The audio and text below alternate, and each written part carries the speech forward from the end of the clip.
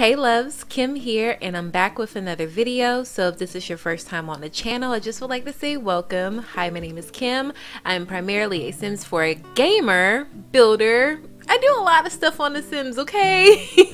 I love to build in The Sims, and today I wanted to bring you guys a grocery store, and I'm currently here in the world of Magnolia Promenade that came with Get to Work.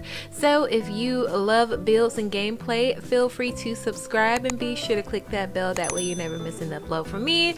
And of course, if you're an OG that's been here for a minute, thank you so much for coming back.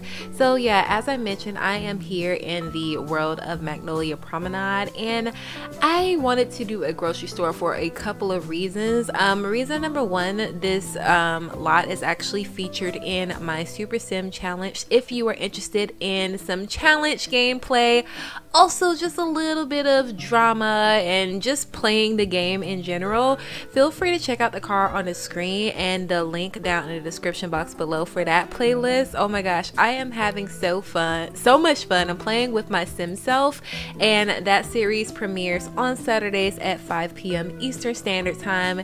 Shameless plug, but in all seriousness, I really enjoy that challenge. But yeah, I needed a grocery store for a part of that Let's Play, and I don't know, I just really like creating things that Sims are going to use every day, or people would use every single day, and I really miss having grocery stores in the game. I really like the grocery stores from The Sims 3. Although they were rabbit holes, it was just nice having that little bit of realism, actually having to go out and choose your groceries instead of having them magically appear in your refrigerator. Now some would argue, hey, I mean, it's 2020, you can kind of have groceries show up at your door, but still, I mean, it just kind of takes the fun out of it in this simulation game. So anyway, mini rant over. I'm currently working on the checkout area, and I used a couple of these counters from base game. Actually, I used 2 of the regular tile counters and then 1 of the counter, or the corner counters, which I have the cash register on. And with this grocery store, it isn't huge. I think this is a 30 by 20 lot, but I wanted it to feel like it had everything that your Sims need on a day-to-day basis. So right now I'm creating like these departments. So in most grocery stores or supermarkets, they have departments like the bakery department, the produce, meat and seafood, pharmacy, deli. So that's what I'm creating here. I did end up having to take away what I was going to have as the designated deli department. I wanted a deli department because I felt like if you had the Get to Work pack, you could easily make like sandwiches and sell them that way, and I thought that was just super cool and like a nice way to bring a little bit of realism to the game. However, well, I guess I'll tell you about it once we get there, but I needed that space for something a little bit more, something that's a little bit more common in grocery stores, but we'll get there eventually. But yeah, these 2 departments along the back, the one on the left side is going to be our meat and seafood. I know typically they're separate, but hey, I only had so much space, so I tried to make it work. And then the department to the right on the back wall is going to be our produce area. If you really wanted a deli, I would recommend that you change the produce area to a deli. I just feel like that might be a better use for the space, just depending on how you want to use this lot.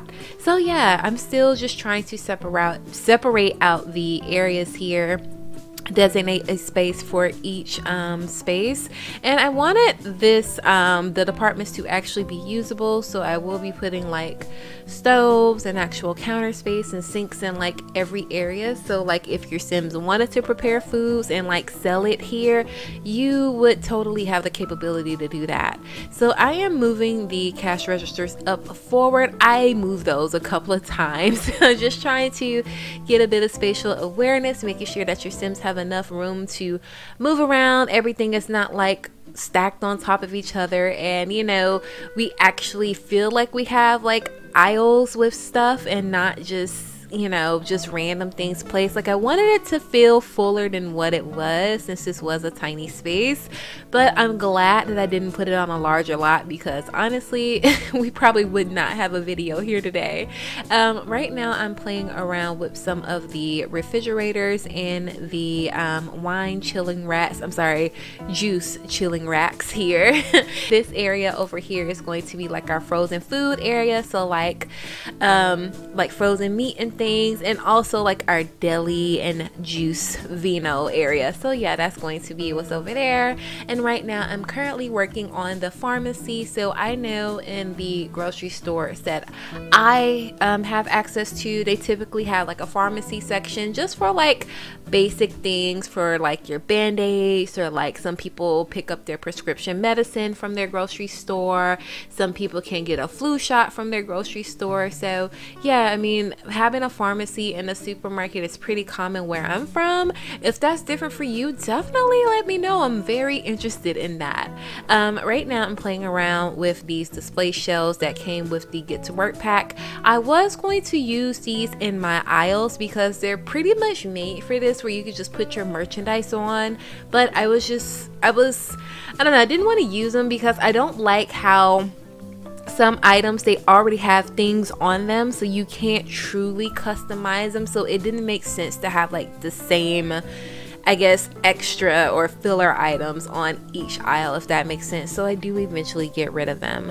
I'm back over here in our bakery section, and I put in 2 stoves. I just feel like if you wanted to run this as a bakery, or if you wanted your Sims who might have like a higher cooking skill or a bakery skill to really run this and like sell your goods, you're going to need more than 1 stove.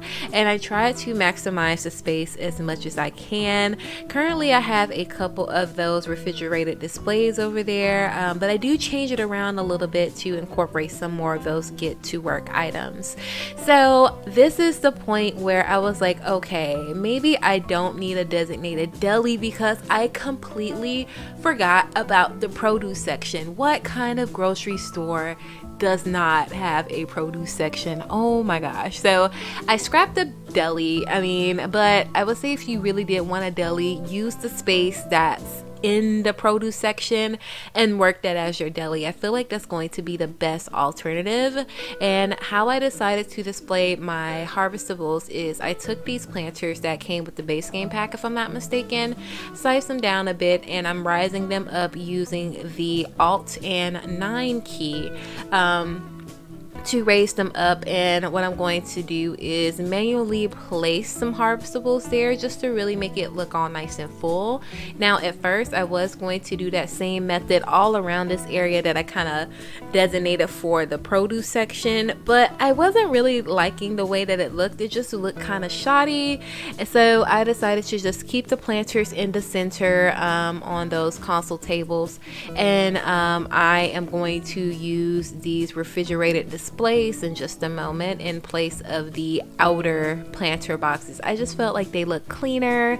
Yeah, I'm definitely using these, and I know this looks really similar to what I would see in a produce section, where the vegetables that needed to be kept kind of like misty would sit. So like your carrots, your peppers, your leafy greens, you know what I mean? Like, I don't know, like in the produce section, there's typically like the things that are like kept dry, like your apples, your lemons, your oranges, like potatoes and things like that.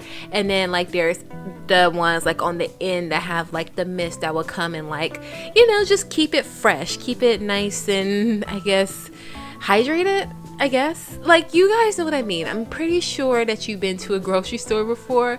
You know what I mean? Unless it's different in other parts of the world. Again, let me know. I'm interested in these things. Speaking of grocery stores, so I actually used to work in a grocery store. This was years ago. This was like, when did I work in a grocery store?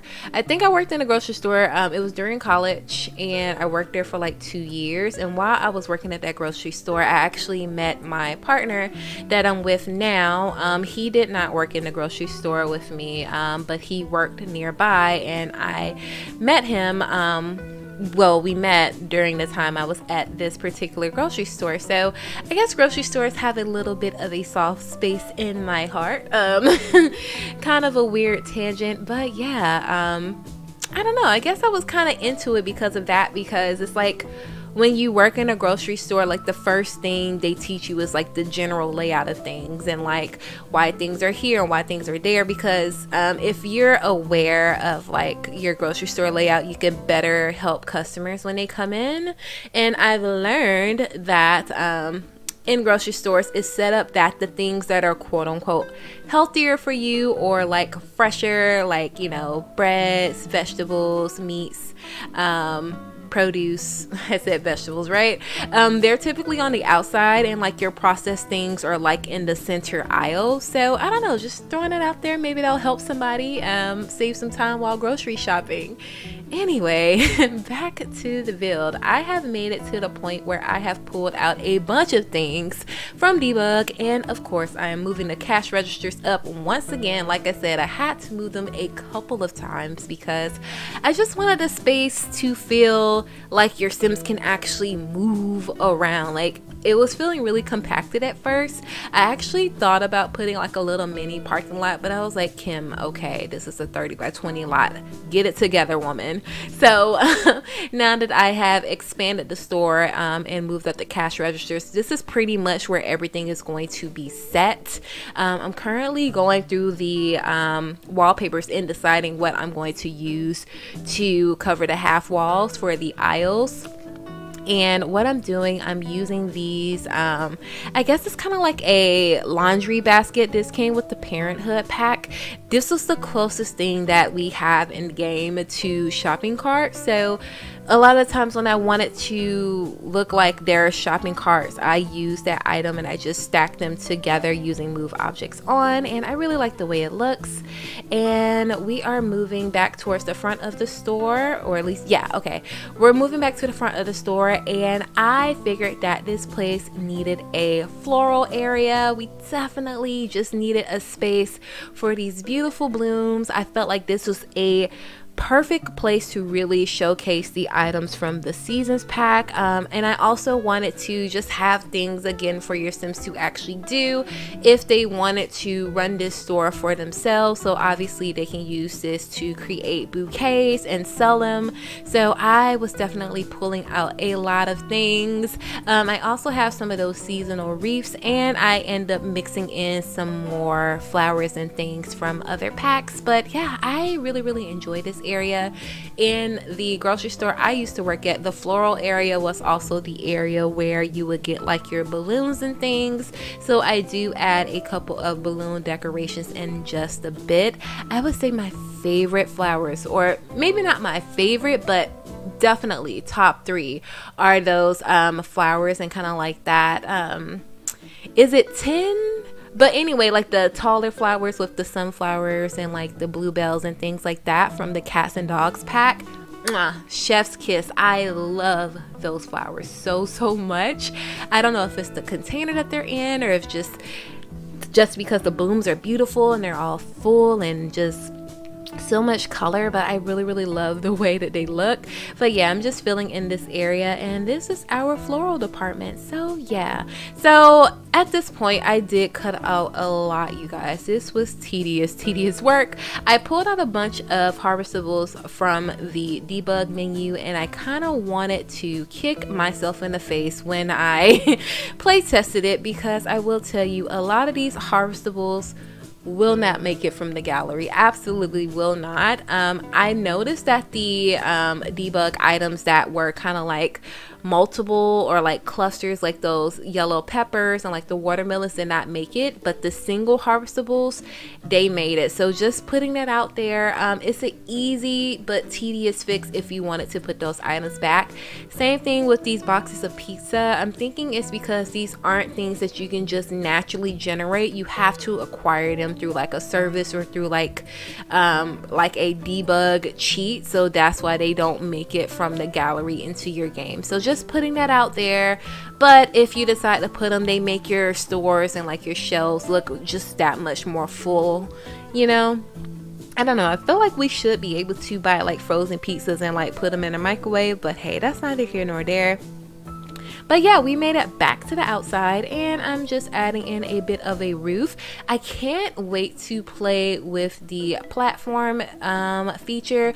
Hopefully by the time this video goes up, we will have that updated patch to the game. I'm really excited to get into those platforms. I have so many ideas, and honestly, I'm looking forward to the Snowy Escape pack. I don't know, I've definitely would like to learn a little bit more about it, but I feel like the best way to learn is to just get into it. I was gonna get the pack anyway because the world is just so beautiful, and I have so many like storyline ideas for Mount Kobarebi, but you know, anyway, let's focus on this build. So it's at this point where I decided, hey, you should probably add some signage. So I am using this I guess it's considered a picture. I'm not sure if this is like a picture or if it's considered wall decoration. I think it's a picture, but it came with the Get Famous pack, and it looks kind of like a right angle. I don't know, it looks like an L. I don't know, it just kind of felt like that kind of worked as a logo, and it's slightly different from what I usually do when I'm trying to do branding. Like usually I use like a neon sign or like some sort of signage that actually looks like a word. So I mean, I thought this was cool, and this was different from what I usually do. I really like it, and the brown helps to break up this big white building and just give it a little bit more visual interest. I pulled out this bike rack from the debug menu, and what I'm doing here, I'm just switching out those rails that I had that was originally from the Get to Work pack. This is a debug item, but it's from the Get Together pack, so if you're looking for it, make sure you have your cheats on, and then you filter it for debug and Get Together. That's going to save you a lot of time finding this bike rack.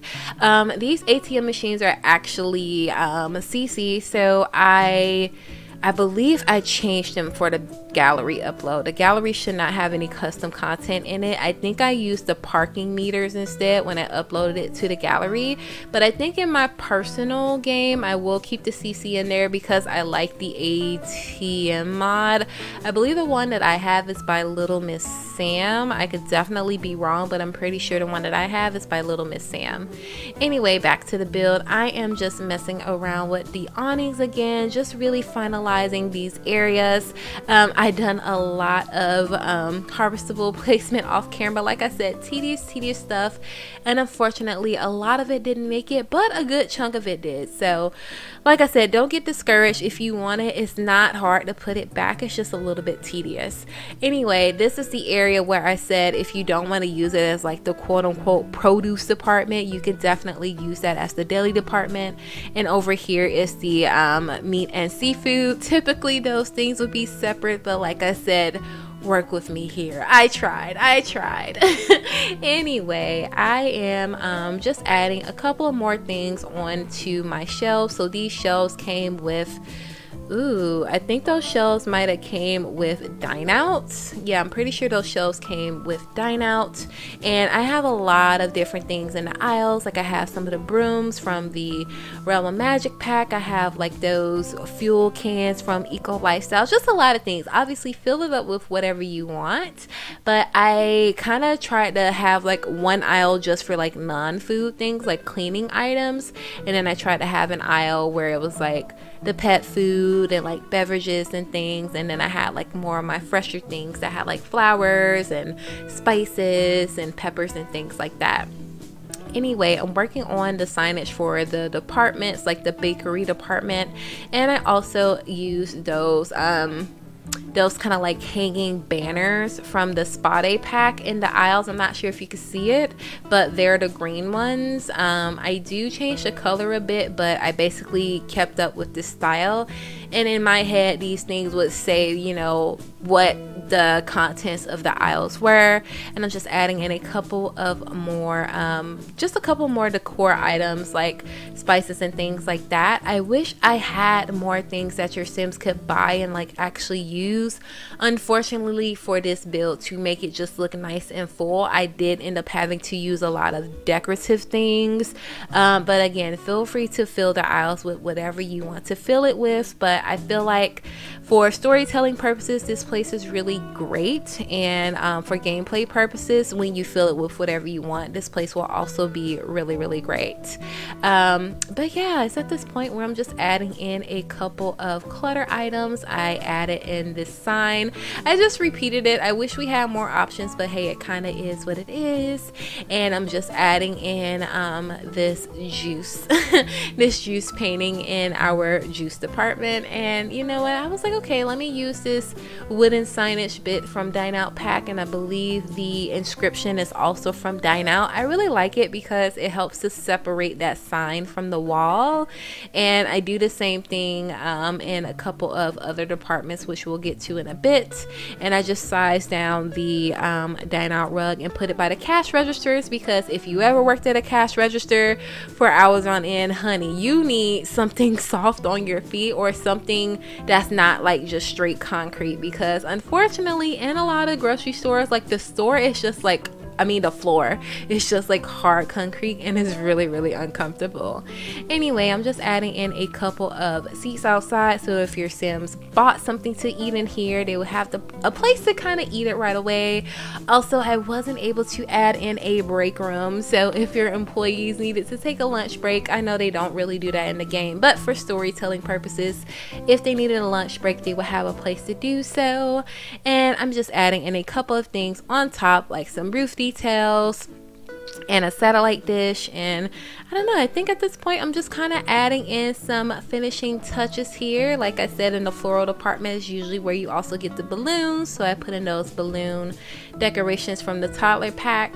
I'm adding in some more signage around, and I'm filling in our pharmacy. So I'm using these display shelves from the Spa Day pack, if I'm not mistaken, and I'm using that divider from Spa Day as well, if I'm not mistaken, just really filling in that area. And I have this chemical analyzer machine from the Get to Work pack, just because I felt like it fit with the whole pharmacy thing. But anyway, you guys, I have rambled on enough, so I think I'm going to go ahead and hop off here. If you made it this far in the video, I just want to say thank you all so much for watching. It's been a while since I've done a speed build, so it was nice to get in here and, you know, just to do it again and share this grocery store with you guys. Be sure to check it out. I will have all of that information down in the description box below, so be sure to put it in your game and use the move objects on cheap before you place it. Trust me, you're gonna need it. Okay, so yeah, thank you all so much for watching. Don't forget to like, comment, and share this video. It helps me and the channel out more than you know. And if you haven't done so already, feel free to subscribe and be sure to click that bell, that way you never miss an upload from me. Anyway, you guys, I have rambled on enough. I'm gonna go ahead and hop off here, and as always, I will talk to you in the next video. Bye guys.